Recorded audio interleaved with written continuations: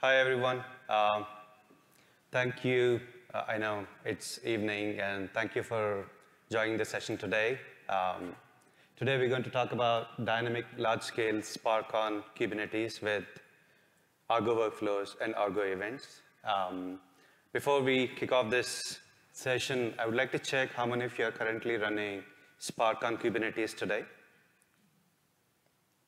Yeah, not bad. How many of you are using Argo workflows today for any type of workload? Right? Thank you very much. That gives, probably you can take away some of the points from this session today. My name is Vara Bonthu. I'm a principal solutions architect working for AWS. I'm specialized in data analytics and Kubernetes. And today I have my colleague, Ovidiu. Hello, everybody. I'm very excited to be here. My name is Ovidiu. I'm a container specialist, solution architect at AWS, and I'm excited to have this presentation together with my friend Vara in front of you. All right, thanks, Ovidiu. Without further ado, let's get started.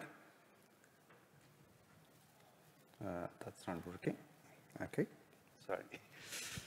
Right, just a quick agenda. We're going to talk about I'll give you a little bit of intro for anyone who doesn't know about Spark on Kubernetes, but just an introduction to Spark on Kubernetes. And then we move on to why customers want to run Spark on Kubernetes, and we discuss about some of the best practices for running Spark on Kubernetes. And especially, and today's talk is about, when it comes to running a large-scale Spark on Kubernetes, what kind of considerations and the best practices that you need to consider before deploying your workloads onto Kubernetes. So we'll touch upon those best practices. And we also talk about Argo workloads and Argo events, like some of these data pipelines that you're building. You need to ensure that these data pipelines are running on specific schedulers, or workflow engines.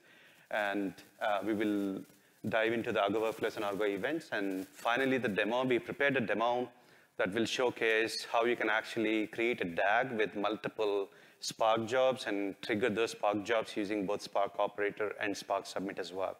So that's what we are planning today.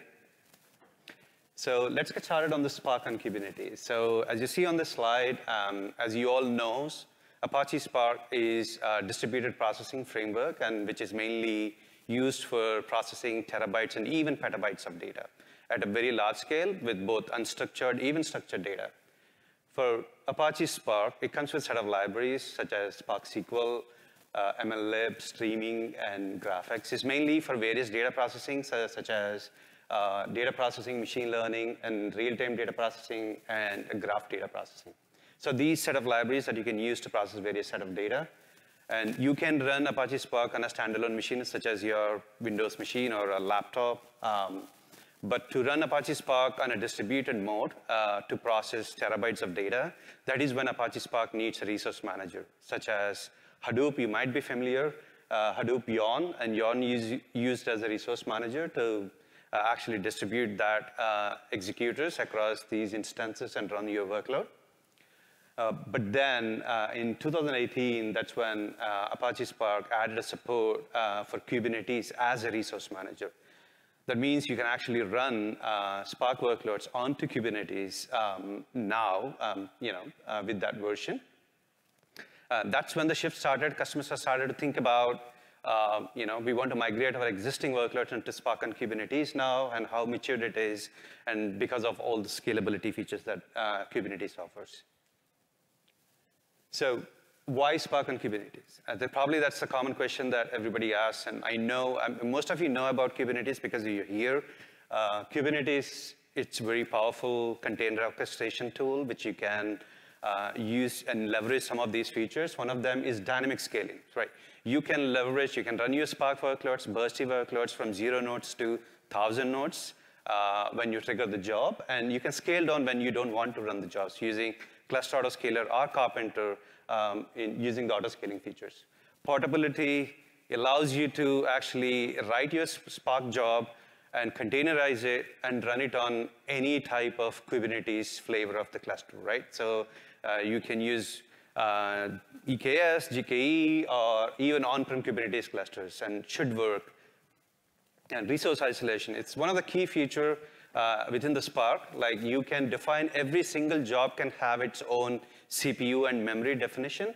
That way you are ensuring that your job doesn't take more than that CPU and memory that you allocated. So that gives you that resource isolation, ensures that every job gets its own quota of the job. And it's a cloud agnostic, right? So you can develop the script, and if you think about migrating from on-prem to more cloud-native tools like EKS or GKE, any other Kubernetes solutions, you can run it. And the multi-tenancy, one of the key features about running Spark on Kubernetes is the multi-tenancy, right? So you can have namespace isolations, multiple teams can share the same cluster and run the multiple workloads. And running multiple versions of the Spark, I think this is one of the key features. When you're using Hadoop, you might have that situation that you have to create a dedicated Hadoop cluster for every single Spark version. But with Kubernetes, you can use the same Kubernetes cluster, such as EKS in this case I'm talking about. You can have multiple versions of the Spark running on the same Kubernetes. That's a great feature. And the CNCF ecosystem. So now you want to monitor your Spark jobs, and you want to create dashboards, and you want to extract the logs, and CNCF ecosystem comes with a lot of open source add-ons which you can leverage to build a good ecosystem or a full data pipeline. And cost optimization, so all of these features actually drives the cost optimization compared to other, the traditional way of running on Hadoop, a Spark on Hadoop, just mainly the auto-scaling, portability, and multi-tenancy. Right, this is a simple command like Spark submit. So it's no different from how you run on Hadoop. And if you see the master URL points to the K8's API server. So if you want to run your Spark job and using this command, you can run it on your local machine. And then points to the K8 server. That can be any EKS or any other Kubernetes cluster. And the job will run. Let's dig into how the job that runs on Kubernetes. So this is the internals of how you can run Spark on Kubernetes, like how it works when you submit a job. As you see on the left-hand side, we have Kubernetes control plane, and the right-hand side, Kubernetes data plane. So when you submit your Spark submit from your local machine or from Airflow or any other schedulers, and the job will be submitted to an API server, and an API scheduler will schedule the driver pod. That is the first step. Once a driver pod is created, but it's not showing there, even there's a headless service also created along with the driver pod. And the driver pod will request API server to schedule the executors. So how many of our executors? And the scheduler will schedule those executors to, and once these executors started running, and these executors will make a connection to the driver using that headless service. That's how the driver communicates with the executors and send the task down to the executors, and the jobs will run within individual executors. So that's how Spark on Kubernetes works, pretty much the communication end-to-end. But now, as you see here, this is a YAML file. This is a Spark operator. But within Kubernetes world, everything that we want to run in a YAML declarative way, right? So what we have seen before is a Spark submit is a simple JSON config with a CLI command. But rather, you want to define your Spark jobs in a simple YAML file with the job name, and as you see here, the driver codes and executor codes and number of executors that you need. So this simplifies the whole process of running a Spark job. So I can just simply write this job and then use kubectl to apply, and that goes and runs your Spark job on Kubernetes, right? So how to get to this point, and how do we actually leverage Spark operator? Let's talk a bit more about Spark operator. So Google has created this new Kubernetes operator for Spark to simplify that process. So what it does differently from Spark submit, let's take a look at this one here. So they created two CRDs, which is Spark application and scheduled Spark application. And it comes with 4 main components. One is controller, submission job runner, and Spark pod monitor, and then mutating admission webhook. So it's basically a controller which will look for the Spark application object YAML that you have seen before. And then controller will ask the submission job runner to actually submit the job. And submission job runner, what it does is it converts that YAML into a Spark submit, assembles into a Spark submit, and then submits to Kubernetes API server. Which is similar to what you have seen with the Spark submit. So even Spark operator is leveraging Spark submit behind the scenes. Once a job is submitted, and Spark operator does it differently in two things. One is Spark pod monitor and the mutating admission webhook. So once a job is submitted, you might need some storage, mounting the volumes or mounting configuration maps and so on.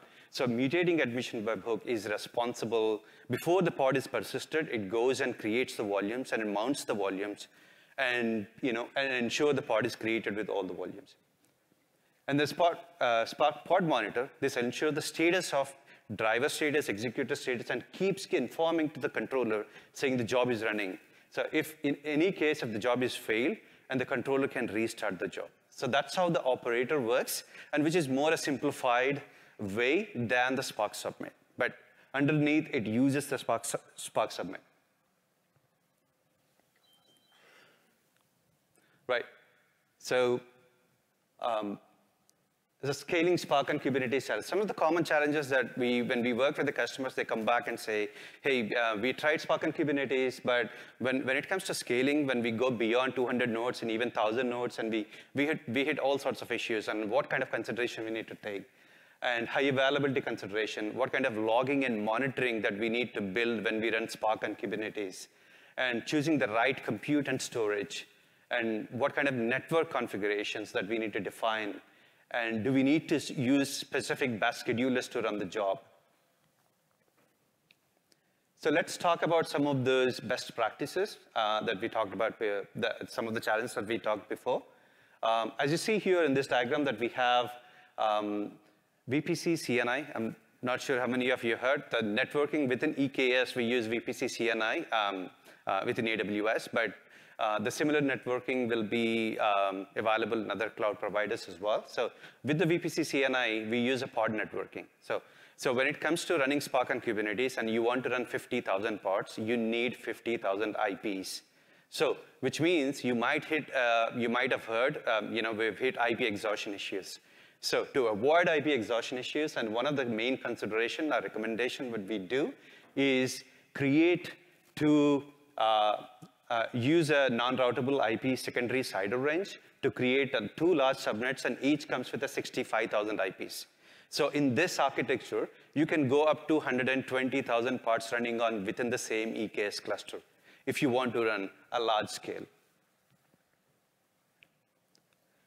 And then the future, the next step is, hey, we want to try IPv6, and now secondary CIDR range is an option, but this is something that we are looking at in the future where the customers move to the IPv6, and it's a lot easier to work with. So Kubernetes from version 1.23, it supports IPv6, and even Spark 3.4.0 added a support for IPv6 as well. So all that you need to do is the configuration that you see here when you submit the job, and that allows you to leverage IPv6 and avoids IP exhaustion. You have the large number of pods that you want to run within the same Kubernetes cluster. Right, so this is one of the common issue when it comes to the core DNS.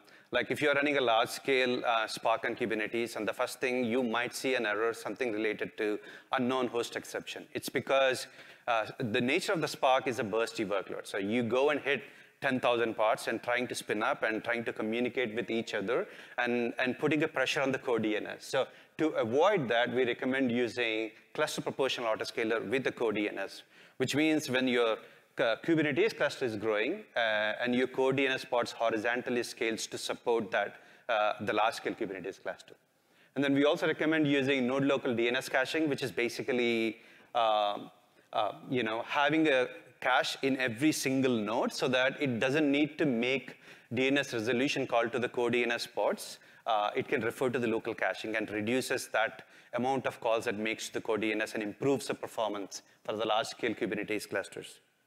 And finally, the pod anti-affinity, just make sure that you don't run more than one pod within the same node, and these core DNS pods are actually spread across all the nodes rather than running everything in a single node. Right. So one of the key important feature here is the storage. When it comes to the Spark, you think about storage. And it's what kind of storage that we need to use. And we highly recommend using NVMe SSD-based volumes because Spark is a nature, it does a lot of shuffling. And NVMe-based SSD volumes, as you see, this is part of the EC2 instance itself. Like when the Spark job runs, it goes and pulls the data from S3 bucket into that NVMe SSD, and these executors can work with the data quite quickly without having any latency. So this gives you high throughput, low latency, the performance for the Spark jobs.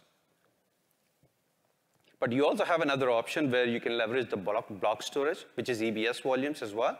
But the only difference here is you get a variable throughput because the volume is external to the EC2 instance, and you have and the EBS bandwidth varies based on the EC2 instance that you choose, the smaller instance and the larger instance.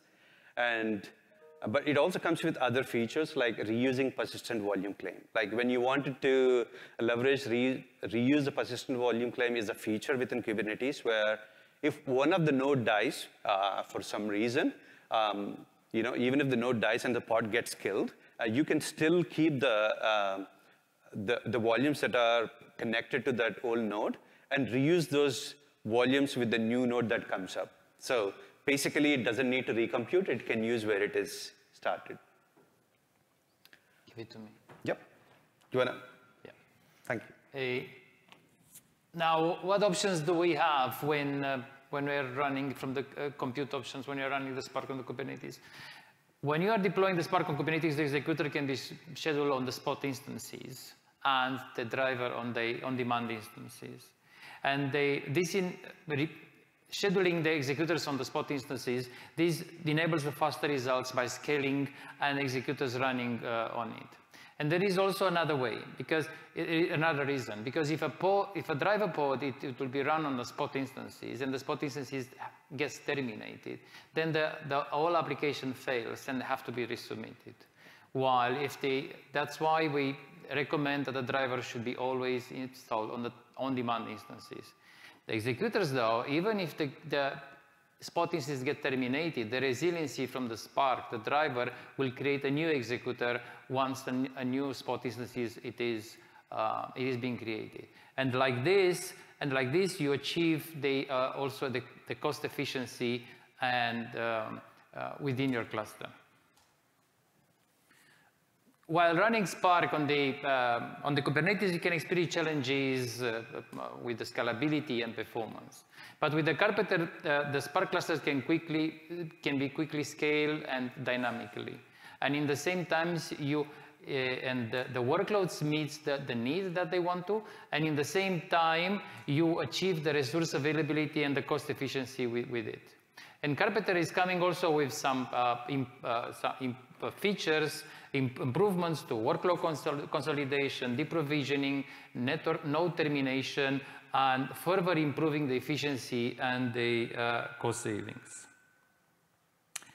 Apache Unicorn that you'll see actually in our demo, it's a batch scheduler purposely built for the Kubernetes and usually used into big data and ML workloads. And it is particularly useful for Kubernetes with applications like, with the features like application-aware scheduling, where it recognizes the users, the applications, and the queues, the scheduling according with the submission order. It has also gang scheduling for the pod placement, and you will see this also in the demo, and a hierarchy queues built-in for optimized Spark performance. For the logging, Fluentbit Kubernetes filter allow you to enrich your log files with Kubernetes metadata. And if you are using the filters, you are using the Fluentbit filter extra filter config, you can get the metadata with kubelet instead of querying the API. It's very specific, very useful when you have large clusters, because you don't put pressure on the API anymore.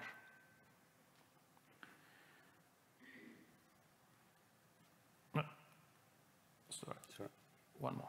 Okay. Now, getting into the Argo workflow, this is a DAG orchestrator. The workflow engine is the best way to run Kubernetes because it is built for Kubernetes. All right. It is very popular and very useful when you're running ETL workloads or training jobs, and you can orchestrate deployments and then use it in your DevOps and CD pipelines with Argo workflows. And the Argo workflows, it can be integrated with Argo events, and the Argo events will fetch any event source, whatever it is, Kafka, Slack, different webhooks, you name it. And you'll see also in our example, when you'll have like an external source that will trigger an event and consequently an workflow and a job. And this is actually what I'm going to show you in the demo today. So in the demo, we created an Amazon EKS cluster and installed the Argo workflows in the Argo events in their dedicated namespaces, as you can see on the screen. Argo events and Argo workflows. In the same time as an outside source, okay, we have an Amazon SQS queue that is created to receive requests from users. Okay, and an SQS event source that you'll see it into the Argo events namespace object. Okay, that is set up to fetch the events from that SQS queue. That event can come from any like S3 put object notification, not necessarily from users. Yes. Which triggers into This is only for the that we choose for the demo purposes. The sensors runs and waits for the certain condition to be made. Okay, and we will go through how the sensor is built. And when the message is received by the event source, the sensor sees it and creates a workflow. And the workflow through the Spark operator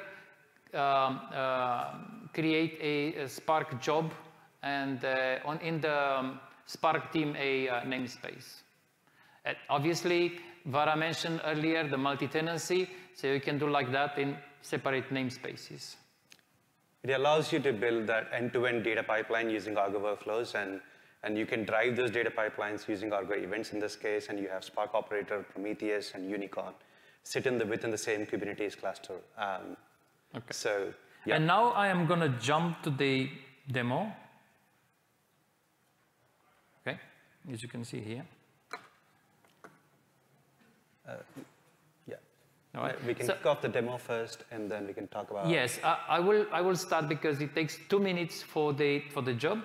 Okay, and then I'm gonna tell you exactly what I did. All right.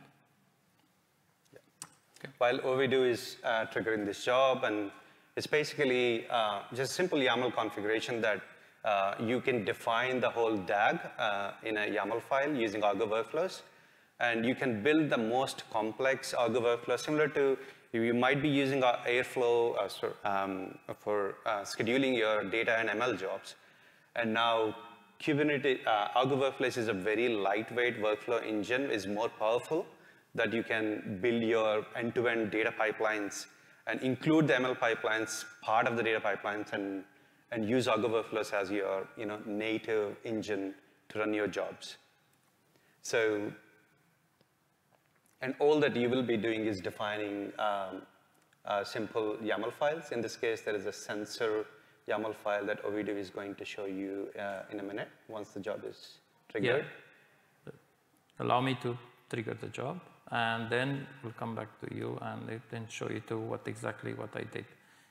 So we have SQS created is going to send a message to an SQS queue to invoke that pipeline. 1 second, to make sure that I have the variables in place, and yeah, it's all good.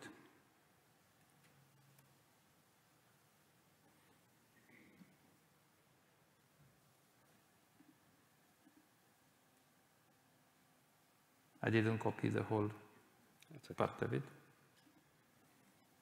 Let's make it more interesting.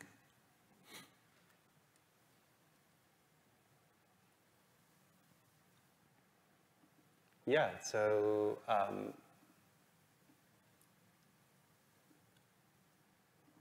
I think when it comes to the production that you have these workflows. So the message from the, and now I can increase it a bit again. The message from the SQS was sent. And we should have a workflow triggered. Yeah, it's here. We can see that on the web UI, which is Argo workflow web UI here. If you can expand that a little bit. Yes. And until let me get the. That's the sensor. That's the sensor. And need to log in again on this one, I think. Yep. 1 second. Argo Workflows provides a really nice UI that you can expose that UI using Nginx or backed by any application load balancer or a network load balancer, and set up AD authentication with your own LDAP configuration to make it more accessible. So our event source is SQS Spark workflow, okay, was met the dependencies for the sensor and created a Spark workflow. And this one, it is just happening right now, as you can see. Okay, so make it a bit bigger for you. All right, okay. And the workflow has several parallel jobs.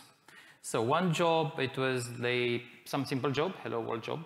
And from this job, okay, another 2 jobs has been created. And at the end, a bigger one.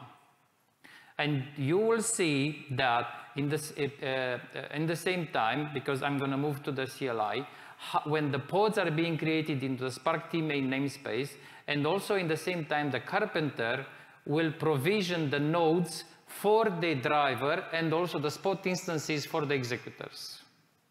Behind the scenes, it is using Unicorn as a gang scheduling. It's using Carpenter to scale your nodes. So basically, you have an empty cluster, just a Kubernetes cluster running. And once you trigger the job, which is Argo Workflows, and it goes and spins up the nodes and runs your Spark job, and then scale it down to 0. Okay. And this is the event source, okay, that is running into Argo events namespace and is looking for the events that are to fetch from Amazon SQS. And then this is the sensor, and I'll go briefly through with you. And the sensor is triggering the Argo workflow here, as you can see. And this one has several parallel jobs. 2 Hello World jobs and 1 Spark operator job, more complex jobs. The jobs in this Spark operator jobs, they have the driver that needs to be installed with through the carpenter on-demand instances, as you can see in here. And in the same time, and the Unicorn will take care about the scheduling. And in the same time, the executors will be installed on the spot instances. And the same is happening for the bigger job. But because I measured it, and it takes exactly 2 minutes, okay? And I think I'm already talking for 2 minutes about this thing. So we should have these things happening here. So if I click the EKS node viewer, yes, all right. So these are the first 3 nodes, okay? They are the core nodes where the system is running. And the carpenter created 1 node, on-demand node for the driver, and 2 additional nodes where the executors are running. Okay? If I'm gonna watch this into the Spark team A namespace, okay, I see that the first driver, the first driver into this workflow, this one from here, Spark operator PI job, it is running already, and the executors are being created on the spot instances, okay? While the second job, the Spark operator taxi job, is waiting to finish the Spark operator PI job, okay? And then to start running again. And the executors from the first one is terminating, and the last job is being created as well. Yeah, I think we are near to the time. Sorry, we took longer than that. But if you have any quick questions, we can take a couple of questions if you have. Yep, go Probably on, take please. one question, and then Sorry. can they find you Yeah. somewhere? Yeah, Okay. yeah. That'll be good. We'll be standing outside. So. My question is, does anybody actually use an IPv6? That's a good question. There's a lot of customers are experimenting IPv6 at the moment. It's because even though Spark Submit supports, there are other components which does not have support for IPv6. So it's mainly validating what other tools or add-ons that you want to run on Kubernetes, whether that supports IPv6 or not. Say, for example, Spark Operator does not support IPv6. Because of that reason, customers are waiting until that support is available. So we're thinking about that's a feature, but once we have that, we are going towards that way.